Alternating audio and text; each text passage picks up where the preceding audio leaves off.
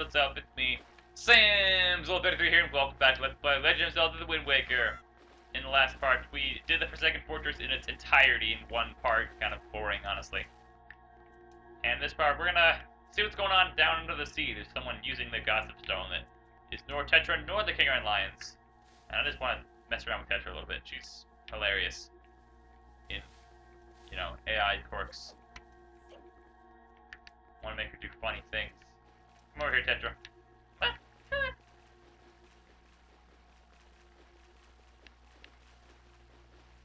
Whatever. She doesn't actually have to follow you, thankfully. They're not that cruel. They really just didn't give a crap at all about the AI in this one section. That really doesn't matter. Yeah, she just teleports. Fun fact, there is a side quest that involves taking a picture of every character in the game. Or everything in the game, and this is the only time when you can get a picture of Tetra. So yeah. Let's see, is this place open?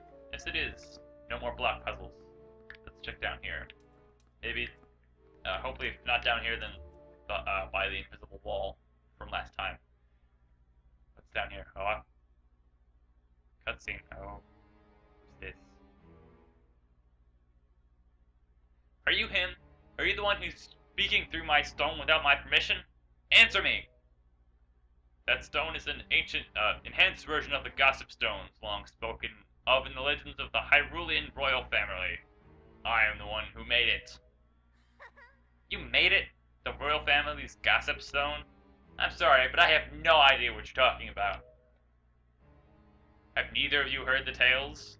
Tales of the kingdom spoken of in the legends of the great hero? The place where the power of the gods lie hidden. This place, where the two of you now stand, is that kingdom. This is Hyrule. Plot twist! And I'm its king. Darkness, the handsome Hyrule. I hope I said that right. Samantha, do you not recognize my voice? Indeed, I'm the one who guided you here. I am the King of Red Lions. So many plot twists. There was no need for me to reveal my true identity to you so long as that blade, the Master Sword, could defeat Ganon. But now, both of you must listen to me. Once, long ago, this land of Hyrule was turned into a world of shadow by Ganon, who sought to obtain the power of the gods for his own evil deeds. My power alone could not stop the fiend, and our only choice was to leave the fate of the kingdom in the hands of the gods. When the gods heard our pleas, they chose to seal away not only Ganon, but Hyrule itself. And so, with the torrential downpour of rains from the heavens, our fair kingdom was soon buried beneath the waves, forgotten at the bottom of the ocean. Yet all was not lost, for the gods knew that to seal the people away with the kingdom would be to grant Ganon's wish for the destruction of the land. So, before the sealing of the kingdom, the gods chose those who would build a new country and commanded them to take refuge on the mountaintops. Those people were your ancestors. Hundreds of years have passed since then. So as long as Ganon was not revived, Hyrule would remain below, never waking from its slumber. Tetra, come to me. When did Tetra get involved in all this stuff? I guess it was a dead giveaway when we found all the Triforces in her room. This necklace you wear is part of a sacred treasure called the Triforce of Wisdom, which has been passed down for many ages within the royal families of Hyrule. Your mother passed this down to you and instructed you to treasure it, and to guard it with your life, and she already knows this because she was told... never mind, am I not correct? The Triforce of Wisdom is none other than the sacred power of the gods that we have kept from Ganon's clutches so many long years. The gods placed upon your ancestors the task of protecting it from evil's grasp. You too must abide by the laws of the past, and so the time has come for me to teach you the fate in which you were born, the very reason you live.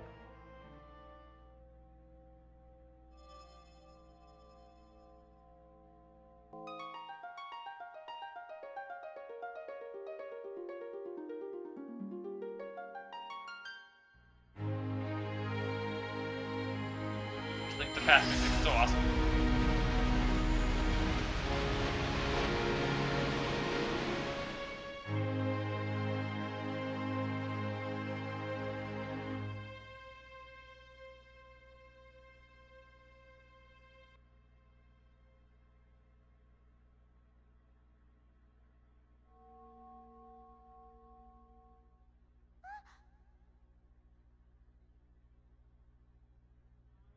My fate? You are the true heir of the royal family of Hyrule, the last to link the bloodline. You are Princess Zelda. Zelda? I'm a princess? You are confused, aren't you? I suppose such is to be expected. Samantha, I'm terribly sorry that you have been caught up in all these events. But now that it is known that Tetra is indeed... that's the wrong character. Now that it is known that Tetra is indeed Princess Zelda, Ganon will be searching frantically for this child in an attempt to get the power of the gods that she possesses. He will not rest until he has found her. What? If he succeeds, my ancient kingdom under the sea will be turned into a land of shadow and despair, and so will the world you know above the waves. Samantha, I need you to lend me your strength in this dark hour. I have suspicion about what has caused the Master Sword to lose its power. I need for you to come with me back to the lands above the water and return the power to repel evil to the Master Sword. You bet your Bunston, Zelda. It is far too dangerous for you to join us in this task. Fortunately, this sacred chamber is not yet known to Ganon. It is my wish that you wait here in hiding until we return. Whoa, he's teleporting now. Samantha, we must go.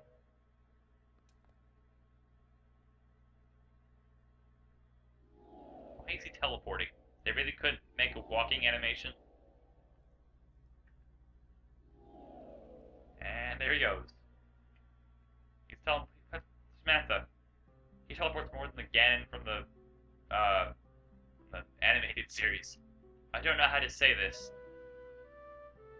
Everything that's happened to you and your poor sister, it's all been my fault. I'm so sorry. Don't worry about it. You just sit there and look pretty. Samantha, be careful.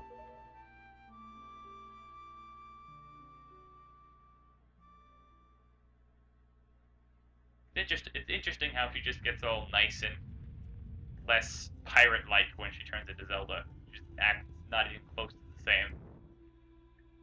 But anyway, yeah. Have fun down there, Zelda. Hope you have enough air. Yeah, the invisible wall's still there, so let's just head out to the open land, open waves, and yada yada yada, and do whatever the heck King of the Land tells us to do. Ah! Now he reacts. Before he was just lifeless, now he actually does something. Samantha, listen well. I guess he, the king, you know how to, possesses the mind of the boat or something? Because that was weird, because when he was down, that's actually really interesting, how when he was the King of Lions, he wasn't animated at all. He would just stand there and stare into the abyss, but now he's actually looking at us and talking. I don't know if that's actually programmed in there for a reason, or maybe it's because he has something to say right now.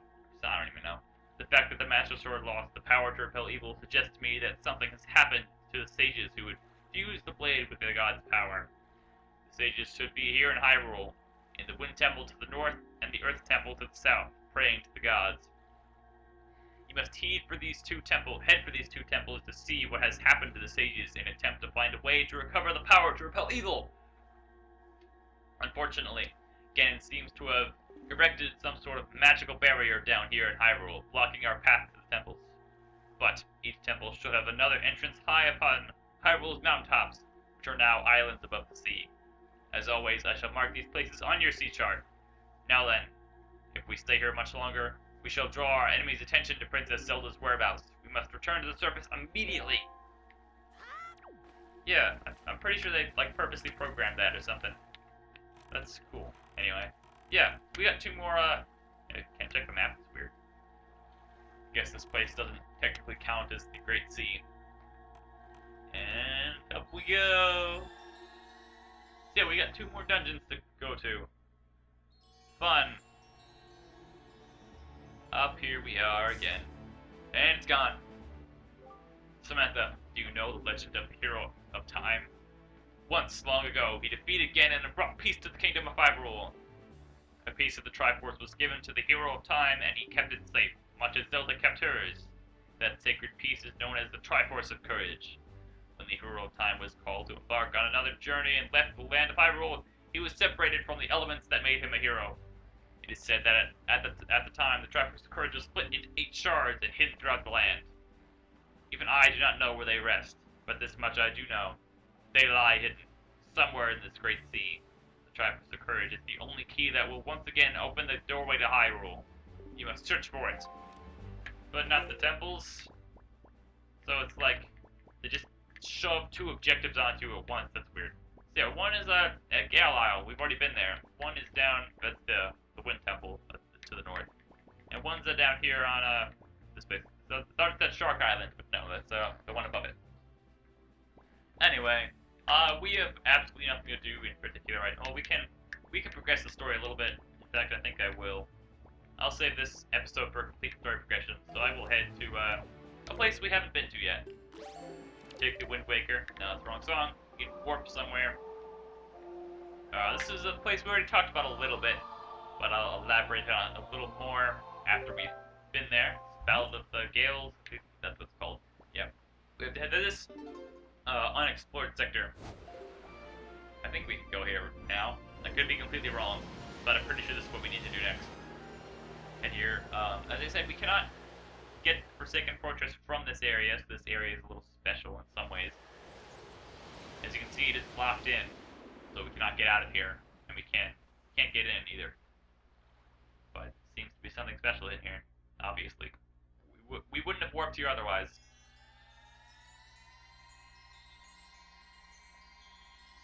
Oh, it's a Ganon 2.0 coming from Sparkles. We should kill it.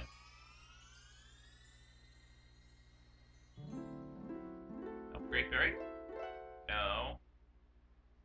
It's Demon Child, obviously. Hello, Demon Child. Tee-hee. Tell me, little boy, can you control the wind? We're none of your business. Hee. So young to have such power. How did you know to find me here? I am the queen of the fairy world. It's weird that you look younger than all the other fairies then. What is the matter, my child? Does that not surprise you, young one? I like you. And so I shall give you new power to the bow that you wield.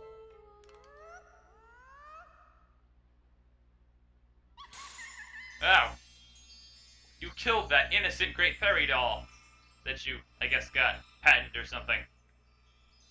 Made in the factory. I guess you have a lot of free time in here if you just kind of sewed it or something. You know, sewed it up.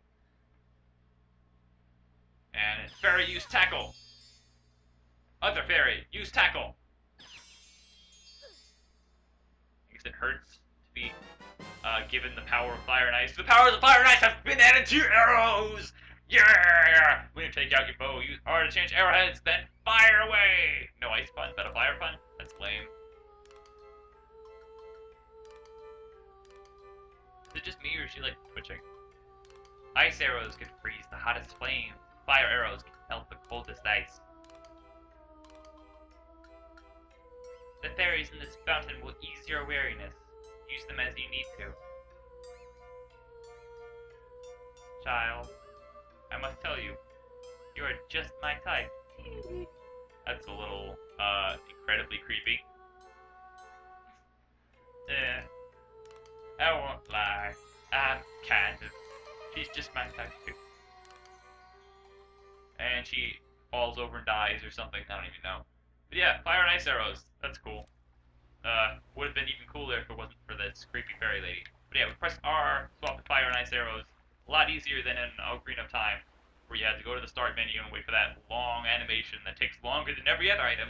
Goes, and then equips to your friggin' C button.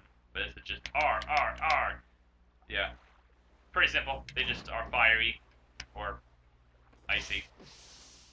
They do special things on special things. Yada yada yada. Yeah, now we can just leave. There's nothing else to do here. If you try to go here before beating the Forsaken Fortress, just be like, come back later, we're closed. Where can we go now? I have no idea. I really, it's 17, yeah, like 16 minutes in. Should we do side quest, story? I have no idea. I should really practice this game, or look it up or something. Man, I have no idea.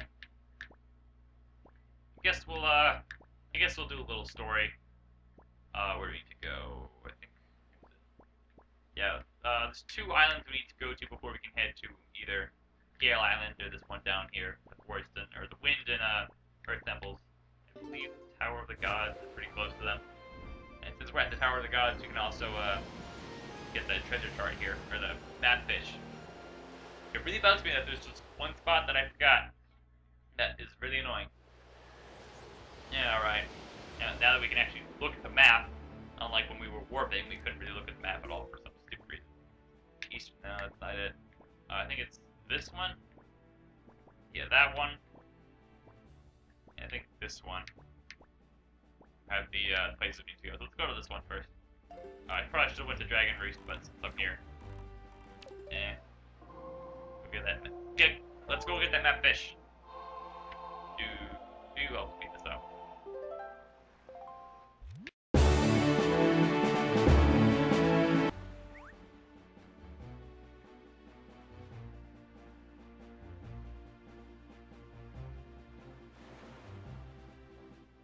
Oi, small fry, yada yada yada yada yada yada yada yada yada yada yada yada yada.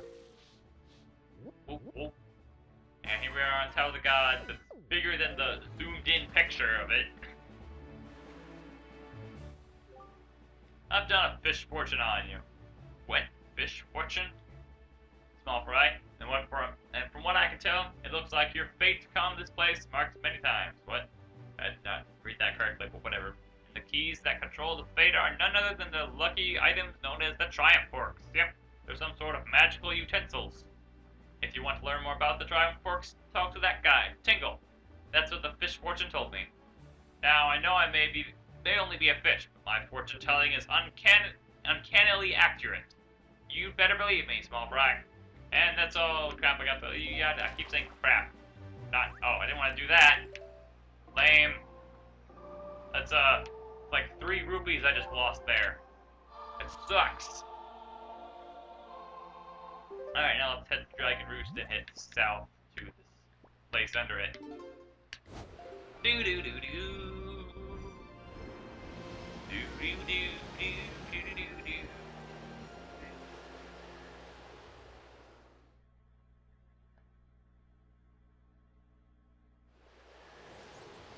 Alright, now that we're here, actually we should probably end the video, but there's one thing I wanted to do real quick. Guy we can talk to on Dragon Roost. Yeah. There's a guy we can talk here. Doesn't really advance the story, but it's a side quest thing. And we're on Dragon Roost, pretty far out of the way island. Did you hear that? You hear Medley playing the harp. Nice. It's not exactly playing it amazingly, just kind of strumming chords. But it's all right. Better than nothing. Where's this guy? Probably should look this up. Is this guy? No, I think he's upstairs. This guy? I think it might be this guy. You, be a guy. Hey, I know you, yeah.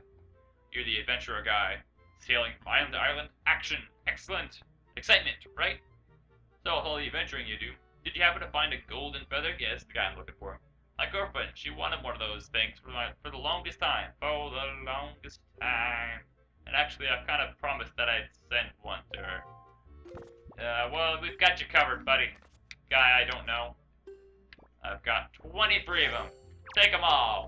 Take them all. I'm just giving them away. Hey, that's what my girlfriend wants. A golden feather. So how many of those do you have?